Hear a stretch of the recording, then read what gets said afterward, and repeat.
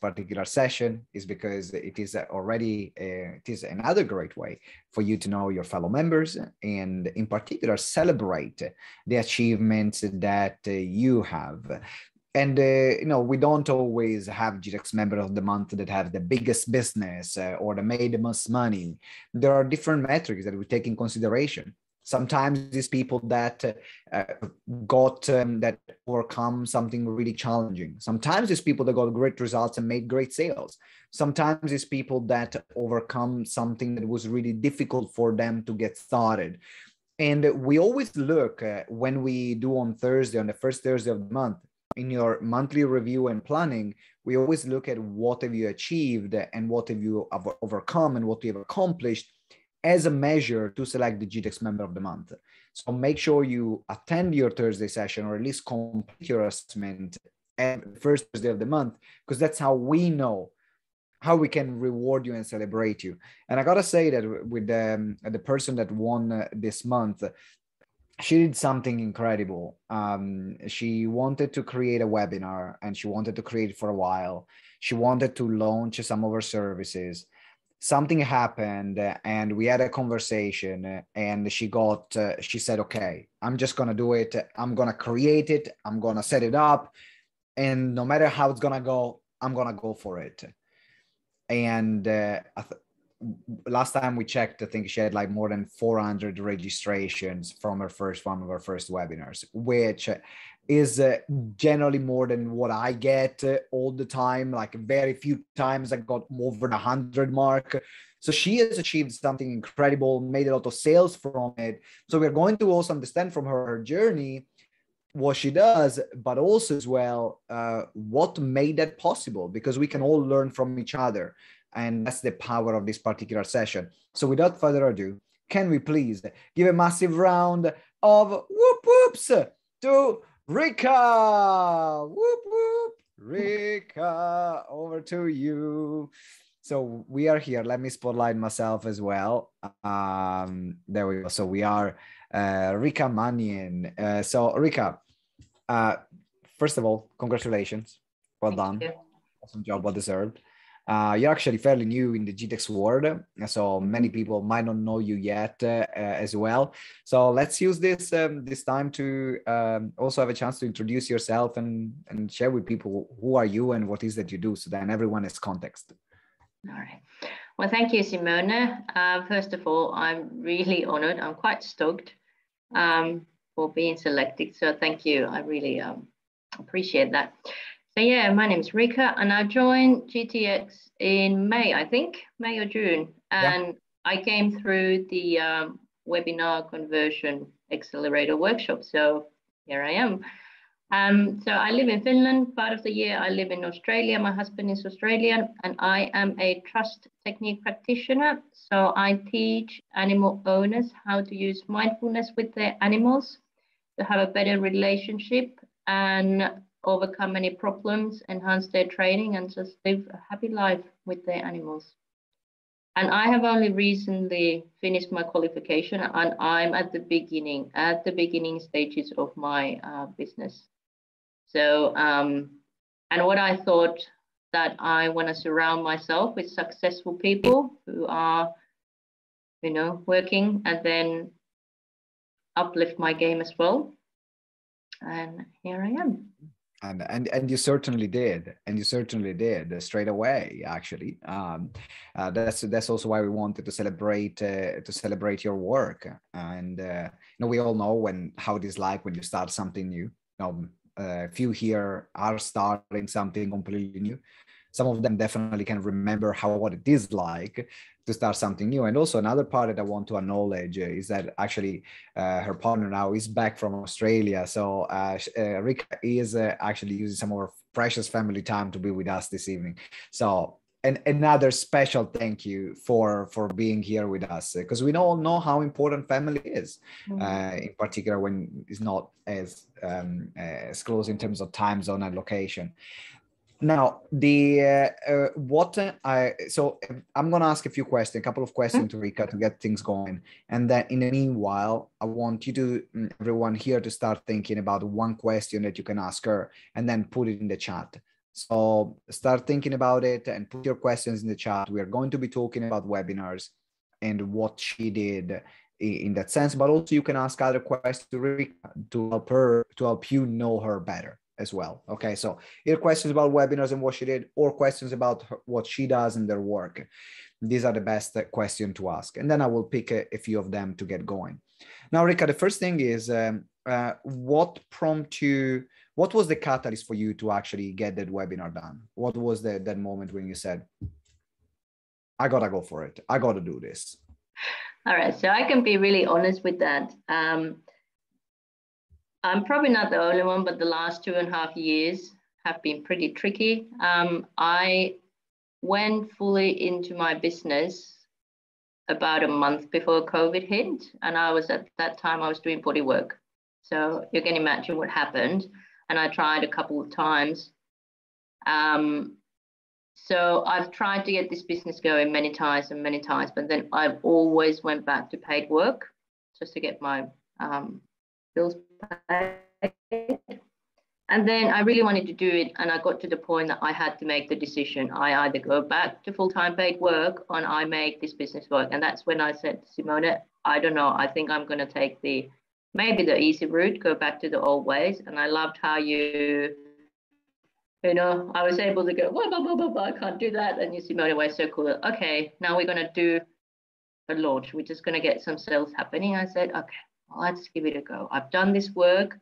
I did the workshop. My webinar wasn't ready, but I give it a go. If I get 10 people or 15 people, I get practice, and maybe I get a couple sales, and then it went a bit crazy. So I did, it was just one Facebook post I shared into 3 different groups. It had over 35,000 views. I had 600 people interested, over 300 people registered, 100 people live. I did a second one on Tuesday. I used a different, I didn't do it through Facebook, which is interesting. I'll talk about it. But I had 120 people register. And within 2 hours, I have made 4 sales after the webinar. So. And we all know, like, for everyone that has done webinars before, even if you have not done them, now most of the time it takes 1 or 2 webinars or 3 webinars. For me, it took me more than 20 webinars to make my first sale. I didn't know what I was doing. So every time we see like results straight away, it's also great because you can see how that methodology worked.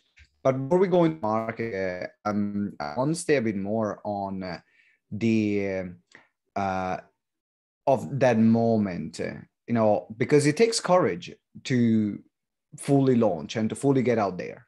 It takes courage, in particular when you're doing every single thing is something that you have not done before.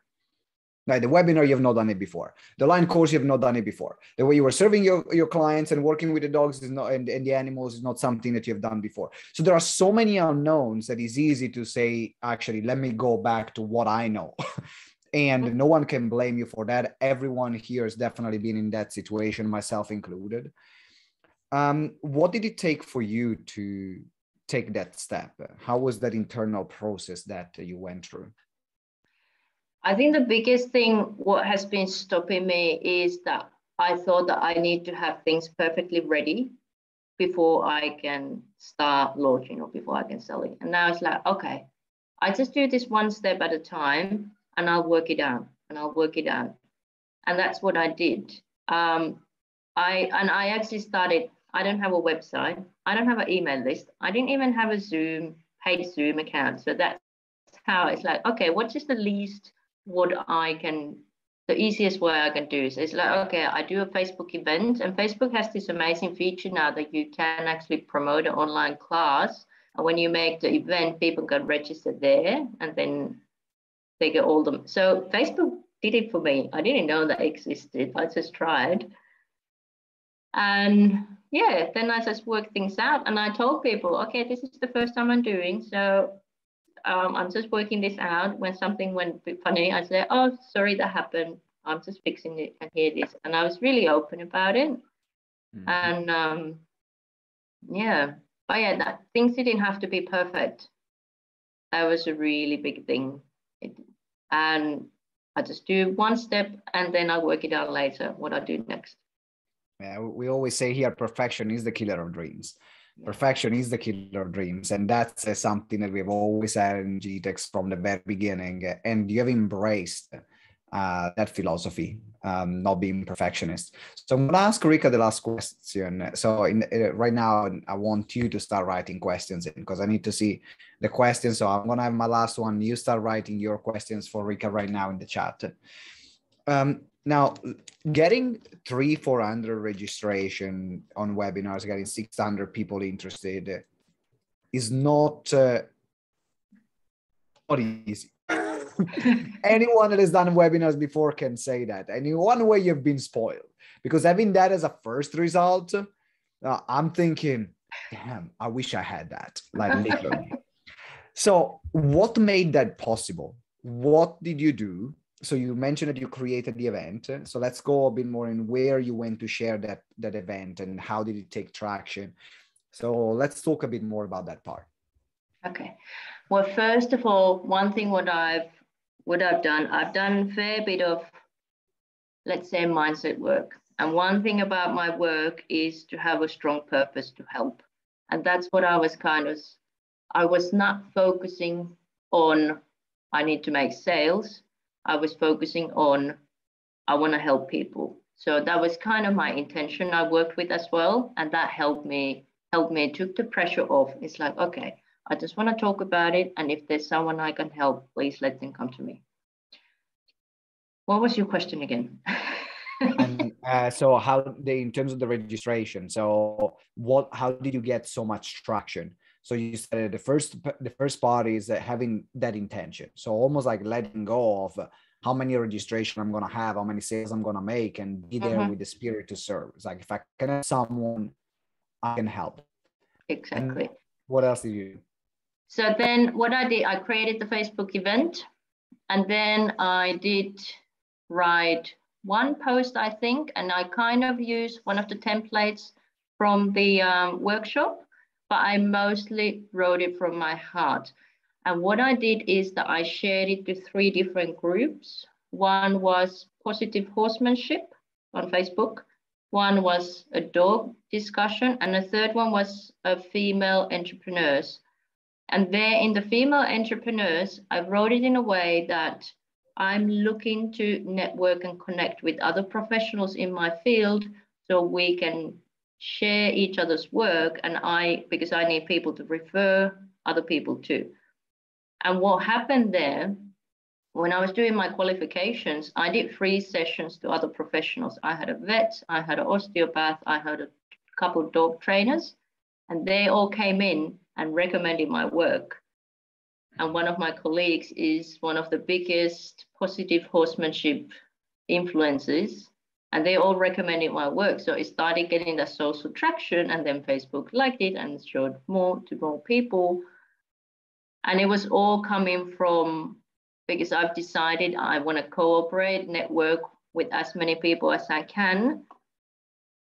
And there's no competition. And one mindset thing I have, that even if I help someone for free, it will come back to me manifold. And that's what happened. I like to see the patterns and how things get connected. So there is on one side the detachment from the outcome. That's the beginning point. That's the starting point. Then we're going into creating something that yes, you follow the templates, and for everyone who needs to look for them is either inside the webinar conversion kit or inside the webinar mania course, which is as part of your membership, is also making that template yours. And that's a big key. Of course, templates are there to guide you and are there to give, like, help trigger, but start making it yours and sharing your experience and use that as a guideline. And that's what you did, because then people will resonate with you and your work. And then I can see also how the work that you did when you started getting your qualification, when you did your pro bono session, is actually paying off now. And it's important to recognize in those moments, because a lot of time we lose track of what is the thing that actually happened years ago that I'm getting rewarded for right now. or that is paying off right now. And because you have endorsement, then more people were interested, and more people are interested, and the algorithm gets even more views and shares it to even more people that are in that category. And that's how you ended up outside your network. So this is a great strategy for everyone who's here to try, is to start. You have a public Facebook event, which I'm assuming you did it from your business page. Yeah, I did it on my business page, and I actually did the webinar on Zoom. So then I posted the Zoom link there, but Facebook did all the registration part for me. And then it also created a messenger group automatically. I did not know that happened. But then because I don't have an email list, I didn't have people's emails. I didn't even know how to do an email list. So it's like, okay, I don't worry about that. But then suddenly there was a messenger group, so I can send a replay to the people, and then I can remind them, oh, there's another one coming up, or if you want to grab the offer, here it is. So yeah, I've got one last question now, and I'm going to start asking, which is a more technical one. Is when you people register on Facebook, do you get also their email as part of the registration process, or can you download it, or not at all? No. Okay. I don't do emails. So. Oh, not yet. Not yet. Not yet. No, like yet. I would. But that's something that we are going. Yeah. That's something that we are going to talk next on. Is important to have those emails. Yeah. Really important. But that comes next. You know, the first step is just to go ahead and try things, and then you review the process as we go along. Then we can add the emails. Then we can add things. And a lot of time we just wait for things to be perfect until we understand how to use everything. And that's actually, which also I think you made so far, you mentioned like 17, 18 sales, something like that. I think 17 at the moment. And what is amazing is that I got invited.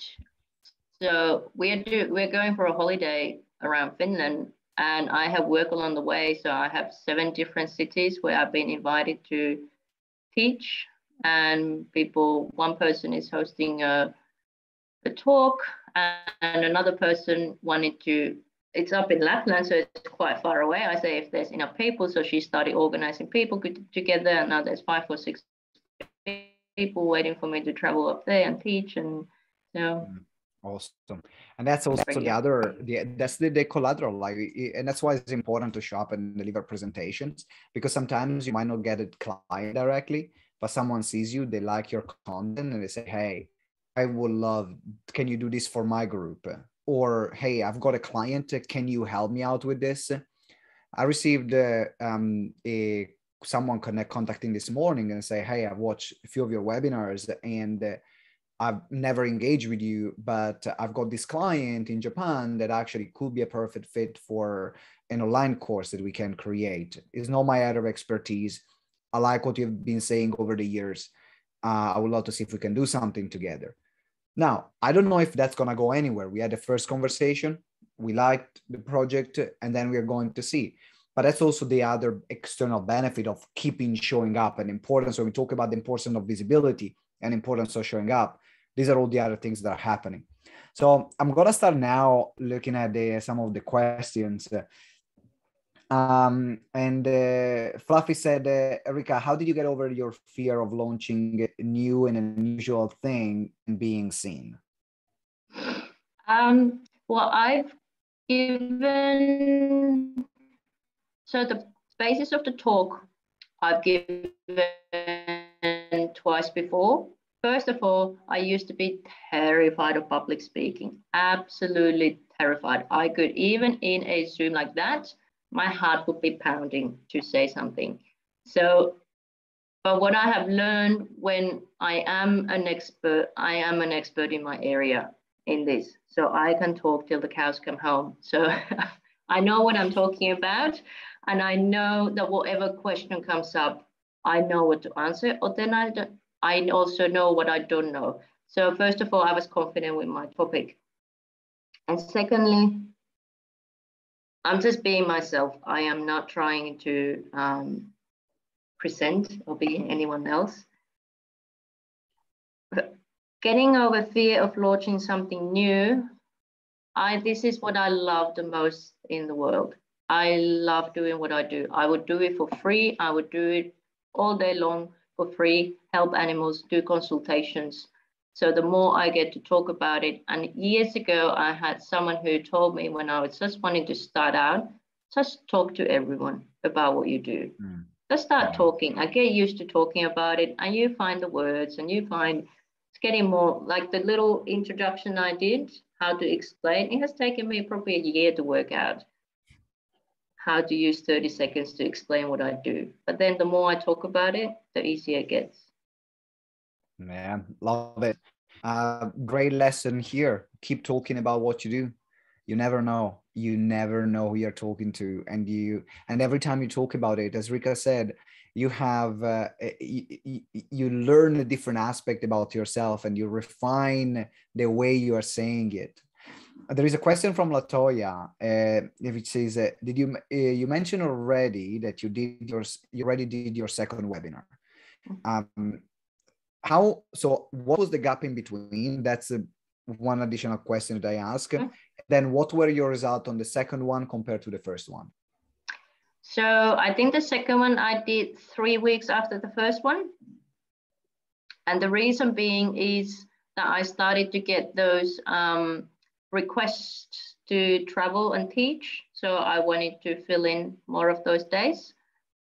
So there was less, it didn't go as crazy, I would say. Like I shared it to the same groups and I said, oh, I did this webinar 3 weeks ago. It was really successful. If you missed it, here's another one and register here. Now this time I didn't get as many because now I got a software for the webinar. So where people go in and register and I got their emails and all of that. So I had about 120 people registered this time. But there was a technical glitch. I had 29 people live, but then I found out later that some people, the email link was not working. So I didn't have time to test it all, unfortunately. And then I was like, okay, that's fine. Some people are coming in. I didn't know how the software works and I didn't have time to test it, but it's okay. I trusted it's going to be fine. But then I wrote a really nice email afterwards and apologized about it and did a recap of what we talked about and then sent the replay out about 24 hours later. And yeah, I'm getting some sales. There was a previous client who I worked with earlier this year who got back to me, bought again. Some people who didn't make it the first time registered this time. So yeah. I think sales-wise, it was probably at least as successful this time. So less people, but successful in terms of sales-wise as the other one. I think also sometimes like the platform that you use sometimes makes a difference. And what you will find for everyone that is going to use webinars or is using webinars, you have an idea that you might have one with a lot of registrations that doesn't give you a lot of sales. And you might have one with like 4 people registered that you might be thinking, oh, why bother to do it? And maybe those 4 people or 4 of them, they become clients and they buy. Sometimes I had some of them were more successful webinars with the least attended. Now, I'm not saying, of course, the chances are that the more attendees you have, the more chances you're going to have to get a client. That's statistics, right? It's math. But don't discard also webinars that you will have less registration or less attendees, because it's more about the quality of the person and where the person is at that is going to watch. So your role is to show up. You do your thing. And then the right person will show up for you as well because you are there. There is a question from Angie. You said you use Facebook. Where else did you promote? Was it just on Facebook or did you promote it other places? Nowhere else, just Facebook, nothing else. Facebook. That was enough. Question from Genevieve. How did you decide on pricing? So I was one of the lucky ones when I did my accelerator workshop that I got a review session with Simone. But at the same time, I did give quite a nice discount. It's still okay what I charge, but I did give a nice discount just to get sales happening and get more of that get testimonials and they get more experience as well. And what are the price? You can also say the price that you charge. So I'm selling 3 sessions for 197 euros. My normal pricing will be 350. Yeah. And that's brilliant going in particular when you're launching something new, like we did with GTeX, like we have a lot of people, you start lower and then you increase as you go. Start lower the first time you launch, and then you increase the second time, and you increase the third time, and increase the fourth time. Because at the end of the day, people are buying. Let them buy. So yeah, so that's about the attachment of how it's supposed to be priced. I want to make it easy for people to buy, and then you will find at a point that it will be easier for them to buy the higher price point. It will be easier to buy the higher price point. And what's happening there as well? I'm creating this kind of healthy FOMO because I have only a very limited days that I can travel, and also I'm going back to Australia in beginning of November. So what I'm kind of launching at the same time is that, okay, I come to you for the first session, and then the followers will be online. I haven't done a single online session yet, but I'm gonna learn as I go, and I know I can deliver it. So yeah, awesome. Question from Claire. Content-wise, was your webinar more information? So were you providing more information, or did you open it up for attendees to participate in activities and interaction? So was it more like workshop style where they were interacting, or more informative? It was an information. Yeah, it was an information talk about. So trust technique, I'm in a very lucky position. Again, bit of FOMO or scarcity. Trust technique is getting a lot of traction here in Finland. I have a colleague who has the most popular horse podcast, and she has talked a lot about it, and she can't take any more clients. So there, people know the term. So I don't have to start from the beginning. There's but a lot of people don't know what it is. There isn't a lot of information available. So that's what I gave. It was about an hour of me talking and a lot of examples and photos and jokes, and I tried to make it funny and light. So yeah, and I got really good feedback. I'm amazed how good feedback I get, because I don't prepare a lot, and people say, "Oh, that was so clear and that was so informative, and thank you." And I got really good feedback for it. Yeah, awesome. So we have done all the questions that we had here from the members, and I would love to wrap up with actually to recap. I think there are a lot of lessons that we can take. I'm definitely taking. One is not waiting up until we have everything perfect before we start a Facebook event and a Zoom link. Who would have thought, right? Secondly is the importance of showing up and importance of being there, even if you don't know how everything is going to work out. Even if you don't know how the technology is going to work, to still giving it a go and do it.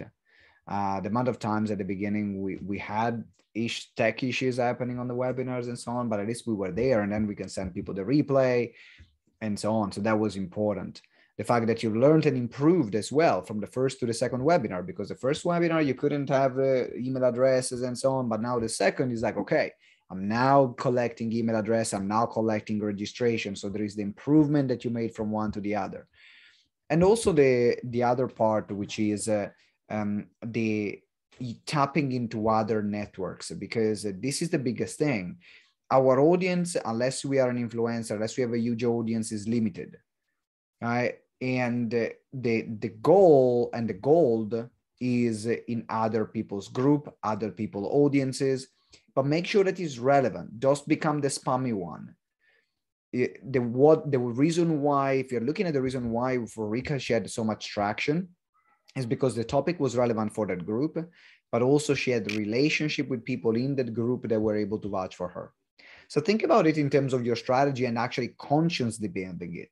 If there is a group that you want to be part of, build relationships with people. Do maybe some exchange work with them so they can experience your work. So then when you're going to promote something, they can vouch for it.